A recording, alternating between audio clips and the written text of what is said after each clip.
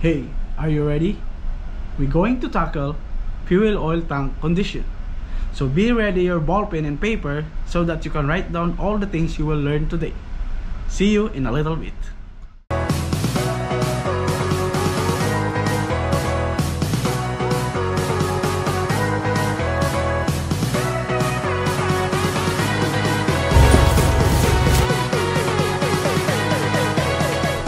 So now I'm going to show you the tank condition table that we're going to tackle. So now this is the fuel tank condition that we're going to tackle. This is only an example, but I will going to explain is the number one fuel oil tank, which is have a capacity of 127.57 cubic meter and a corrected sounding of 4.97, and a corrected volume in cubic meter is 109.78, and the SG at 15 degrees is 0.9203, and the tank temperature is 37. And this is, we're going to explain how this 0.9064 become 0.9064, and how this 99.51 becomes 99.51. So keep watching this video until the end, and we will promise to you that you will gonna learn how to compute this kind of problem.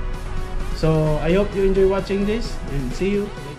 Hello, good morning, and welcome to another episode of this channel.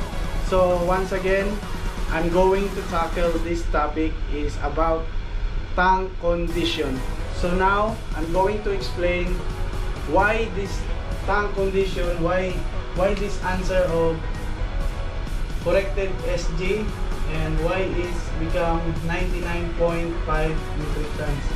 So we're going to find out how to take the 0.90644 corrected SG and 99.50 metric tons that we have a given of SG at 15, 0.9203, and the volume is 109.78 cubic meter, and the temperature is 37 degrees. But this given, I have already explained, I have already read this one a while ago. So we are finding the corrected SG and the corrected volume in metric tons. So the formula of this, taking this answer, combining this answer, is temperature 2 minus temperature 1 times correction factor, which is here the table. We have a correction factor here. This is the specific gravity in the correction factor. We find its value of SG. For example, let's say our SG is 0.9203. So we're going to find here, because here is 0.912 to 0.978. The value of correction factor is 0.0063. So that's why I'm going to use is 0.0063. I am right.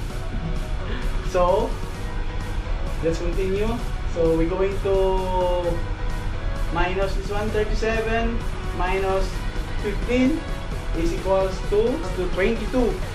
So this is 22. Then you're gonna multiply it to 0.00063 is equals to 0. This marker is no good. 0.01386. So 0.01386, you're going to minus it here. So 0.01386. So 0.920 minus 0.01386 is equals to corrected SG of 0.90644.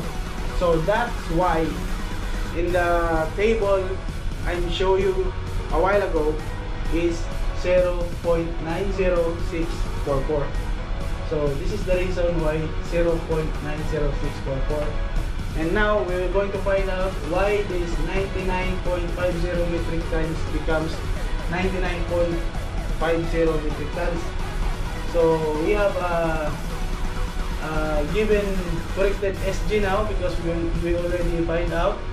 So 0.9064 times the given volume in cubic meter is equals to 109.78 cubic meter.